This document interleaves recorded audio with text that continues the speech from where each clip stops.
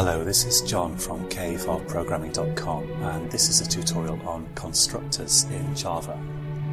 So I've got a main method set up here already, and I'm going to add a new class here in the same file just to keep things simple, which I will call machine. Now, a constructor is a special method which is run every time you create an instance of your class. So down here, let's go ahead and I'll create an instance of this class. I'll create a variable to refer to it, and I'll set it equal to a new machine like this. And it's the new machine bit here that's the important bit, because that's where the new instance is actually created of this class. That's where we actually create an object. So now to machine, I'm going to add a method. I'll make it a public method, and it's not going to have a return type. So usually a method has to have a return type, even if it's void. But a constructor uniquely doesn't have any return type. And the name of your constructor always has to be the same as the name of your class. So this is going to be machine in this case. Normally a method has a lowercase letter at the start, but because your constructor has to have the same name as your class, it's of course going to be an uppercase letter. So I'll add a sysout here, just so that we can see it's doing something. Constructor running, like this. And now I can go ahead and run this program. So if I run that, we get this output here. So just the fact that I'm doing new machine is causing the constructor to run automatically, which is the whole point of it. Now, something that you often use constructors for is initialization of instance variables, for example. So let's say we've got a private string name for my machine here. I could use the constructor to set a default value for that name. So I could say name equals Arnie, for example. And because this constructor runs every time an object is created, I know that my objects will all have this initialization running. So they'll all have name initially set to Arnie in this case. And just to underline the fact that it's really the new machine bit, it's really the new that calls the constructor.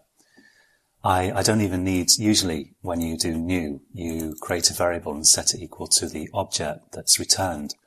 But you could just type new and your class name by itself with round brackets after it. And that in itself will create a new object. And if I run this, you can see that it will run the constructor a second time here. So this is the important bit for invoking the constructor. One thing that you often want to do is to have multiple constructors, because just as a method can take parameters, so can a constructor. And in the same way that actually you can have different methods with the same name, and as long as you've got different parameters to the method, then it's okay, and Java will figure out which method to call when you actually call it.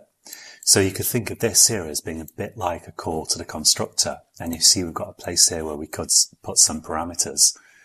And this is looking for a constructor that accepts no parameters. So it's running this constructor.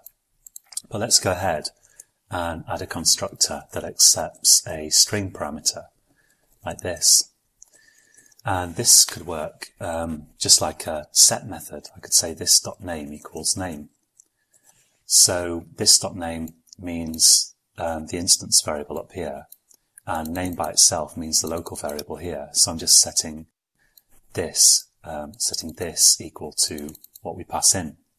And to pass something in, but first I'll add a sysout so we can see it running. And I'll say second constructor running. And if I just run that as it is, I'm only going to get the first constructor, which is being run here. But let's add a call to the second constructor. I'll say machine2 equals new machine. And this time I'll pass in a string, which I'll set equal to Bertie. So if I run this, it's going to look for the constructor that accepts a string, and it's going to find it here, and it's going to run this one. So when I run that, so this code runs my first constructor, and this code here, where I pass in a string, runs this second constructor, because that accepts the string. Let's just bung in one more for the fun of it. Supposing I give this a private int code, like that, so every machine has a name and a code. I could have yet another constructor that accepts also a name, but it also accepts a code. And I can say this dot name equals name, just like in a set method, which we've covered previously, and this dot code equals code. And to invoke that, let's have a machine 3 equals new machine, and I'm going to pass in a name, Chalky, let's say, and I'll give it code 7. So, and see that running, sys out, well, I think I hit my laptop fingerpad thing, whatever you call it, I can't remember. Okay, so, and I'll say third constructor running. So if I run that, then that will run the third constructor, just because of this line here. So you can see that Java's automatically selecting the right constructor, depending on the parameter list. Probably a final thing that I should mention about constructors is sometimes you want to call a constructor from within another constructor.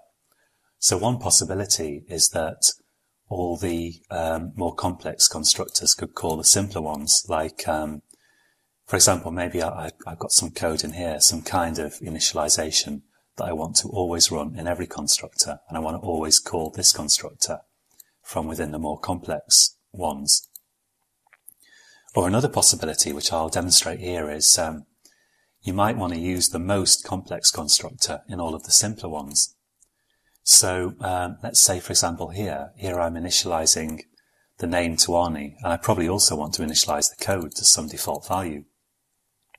And you'd think that you could do that by writing machine Arnie, and let's give it a default code of 0. So what I'm attempting to do there is to invoke this constructor here, which has the name machine. So I'm calling it like a method. But that doesn't actually work. And the one change you have to, well, there's two changes you have to make to get it to work. Firstly, change the constructor name to this.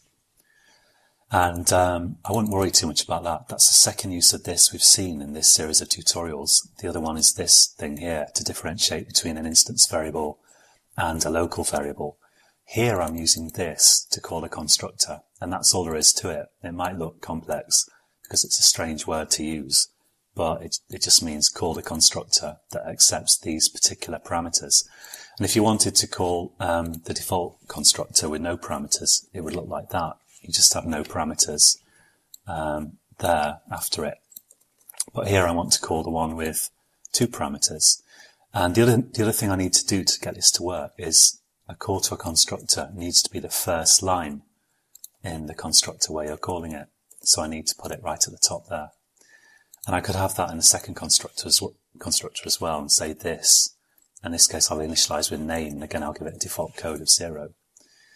And then this third constructor, of course, isn't going to do this, because that will be calling itself, which would be an infinite recursive loop, which wouldn't be good. So that all works.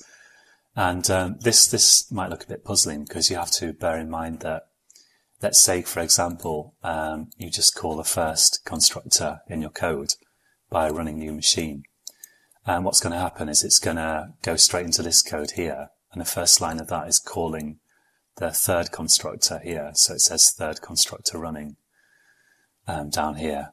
And then after that, it gets on to its own code and says constructor running, like that. So that's that for constructors. And in the next tutorial, we're going to cover probably static variables and static methods. So join me again for that. And until then, happy coding.